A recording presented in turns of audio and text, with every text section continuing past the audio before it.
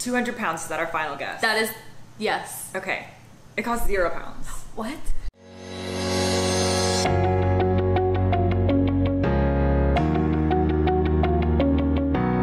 Hey guys, welcome back to the Girl Gone London channel. If you're new here, my name is Kalyn. I'm an American who's lived in the UK for almost 10 years, except now I'm in America and this is my best friend, Emily. In this video, you guys wanted me to get my friends and family's reactions to certain facts about the UK or things about the UK that are different from the US. So Emily has been to the UK a few times to visit me and is pretty well up on things. I've come up with some questions that I'm gonna ask and she is going to react to different things about the UK and we're just gonna have a discussion about some of the differences.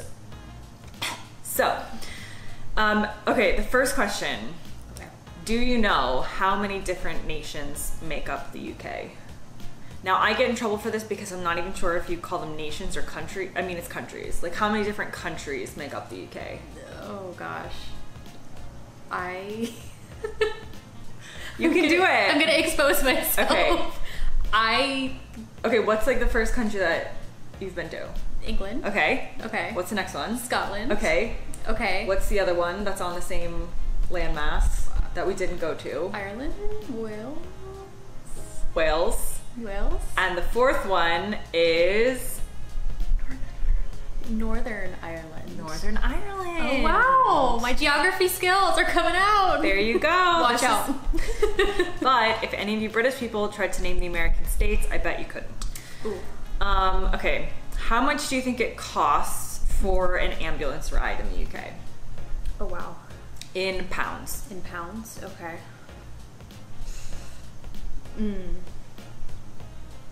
Part of me wants to say 200 pounds. I don't know. Okay, 200 pounds, is that our final guess? That is, yes. Okay, it costs 0 pounds. What? Yeah, because at the NHS, you don't have to pay for an ambulance ride. I mean, here, we just choose to use our own cars. You could have your arm chopped off. We're like, no, we got it. I'll take the Honda. Yeah, because an ambulance ride costs so much here. Yeah, I think, I couldn't even give you a ballpark because it's so... I think it's in the thousands. Yeah. So yeah, we just don't... free. I mean, you pay for it, obviously, at some point. Right, but you don't pay, per ambulance ride. Right. 0 pounds. Wow. There you go. Shocked. That's actually shocked. We used to have lots of American students when I used to have a different job who would be the same thing. You're yeah. I'm not going to the hospital. And we're like, why? And they're like, because I can't afford it. And yeah. we're like, it's free. It's free. That's the point of the NHS. Yeah. Next question. How much do you think the first income tax percentage is? So there's a certain percentage, it's 0% if you make under 11,000 pounds, but the first, once you start earning, what percentage is income tax? In percent numbers. Oh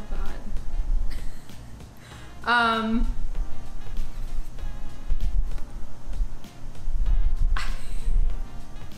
Just take a guess. Maybe 5%? I don't know. Okay, the guess is 5%. Yes. It's 20%. Okay, so way off. 20% wow. is the first income tax bracket. Dang. But that stuff goes towards things like the NHS right, and stuff. What is income tax here? We're in Florida. Do you even know? Ooh. Florida doesn't have income tax, does it? I don't think so. California does, I think. So do you pay, what do you pay in just sales tax? Yeah. I think 7.5%. 7% sales tax? I think, something around that. But then do you keep all of the money that your your employer gives you? No, because some of it comes out in Social Security. Social Security and stuff. Okay. Yeah, but I don't think Florida has an income tax. Right. I don't think so. Okay. So Florida, 0. UK, 20%. 20. As the first. Here I was thinking 5. Starting point. Okay, next question. How many sick days do you think you get in the UK? Oh gosh. And this is different. How many sick days do you get? Do you know? Is it a number? Well, ours is kind of weird because we kind of combine it with our holiday time. Okay. So we get technically 3 weeks of PTO that we could use when we're sick or if we're going to the UK. So okay. But I'm thinking you guys would probably get maybe 2 weeks of sick time. Okay, it's basically unlimited because if you're sick, then they're not gonna make you. Yeah. That shocks me. So that would never happen. The next question is going to be about paid time off, or what they would call annual leave. But for the most part, if you're ill, what they call being sick, because being sick, do you know what being sick means in the UK? What? It means throwing up. Oh. So I'm always like, oh, I've been sick, and they think they mean, a lot of people will use that to be like, oh, I've thrown up. Oh. Americans don't say, we say like sick to mean the same thing as ill, which is what British people say. But yeah, like it doesn't take away from your vacation time if you're sick. Isn't that crazy? That's crazy. That's I know. Very different from how we Don't you want to move to the UK? I mean, you could get the flu and you still have to be cranking out those emails. Yeah. So, okay, the next question is, how many vacation days do you think we get in the UK? Like in days, and it's mandated by the government. Maybe like 20 days a year? Good guess, closer. So it's 28 days. What? That can include bank holidays, like there's like 8 of them or something, so they can tell you that you have to like take Christmas off, and that counts towards the 28. So it basically for most people works out to 4 weeks-ish. 4 to 5 weeks. Wow. That's... As minimum. Yeah. Minimum. That's crazy. We're lucky if we get maybe a week here. Yeah, exactly. You saying 3 weeks, I was like, wow. And that's sick And that's combined also with vacation. sick. So yeah. Okay, next question. How many days or weeks do you think a pregnant woman could get of maternity leave in the UK?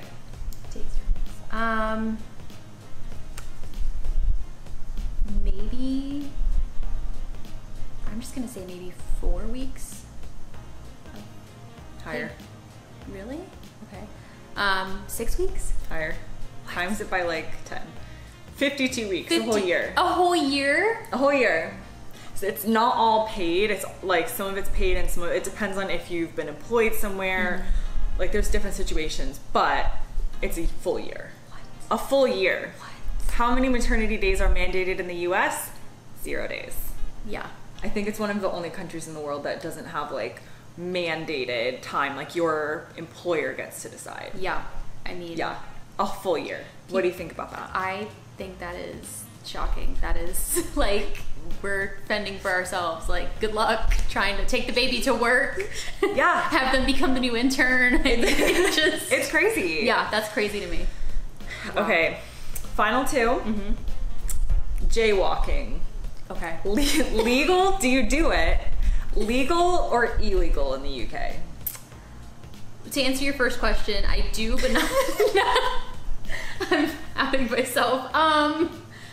In the UK, I feel like it is legal there, though. It is. Yeah. You won't get in trouble for jaywalking, and they think it's weird that Americans really can't cross the street where they want. I think because we were in London doing something, and everyone just started going, like, you know. Yep. There's no time to waste. You gotta hustle. So. Yeah. But in America, it's very much like you're looked at like, ooh, look at that crazy person. Don't cross unless don't do anything. Like you're at a crossing, and it's your turn to go, That's which crazy. is weird. Yeah. But I feel like the UK is more of a pedestrian place anyway, so maybe that makes sense. Whereas here, if you're in the suburbs, like where we live in Florida, where we grew up, like you're not walking anywhere. That's weird. That's very strange. So strange. Yeah.